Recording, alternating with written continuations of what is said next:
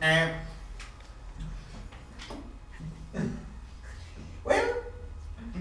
thank you so much for the invitation in this party. I would like to talk today the blender. No, excuse me. I would like to talk today about robust C1, robust transitive systems. There is a long tradition about these systems in dimension 2. The first one, well known, is the 211 map, well known as the Arnold cat. The Arnold cat. Arnold cat, which is a good system and a good explanation about the system that is mixing. This is hyperbolic. We know that you have two directions, one that is expanding, other that is contracting. This stable and stable direction. And the importance of this system is you have a cat, you have the cat, they have the cat, the Arnold cat. The Arnold cat, and the action of the transformation is the form in another cat.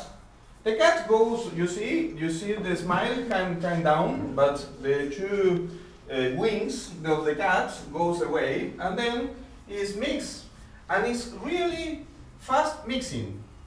We know the Arnold cat, well-known Arnold cat. We have a presentation here.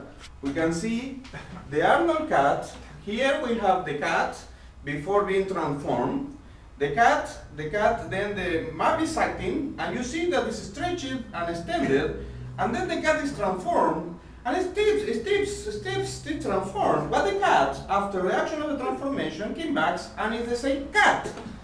But when we move in dimension 3, this is a two-dimensional cat. In dimension 3, we are going to have another kind of cat, a real three-dimensional cat. We have here the three-dimensional cat.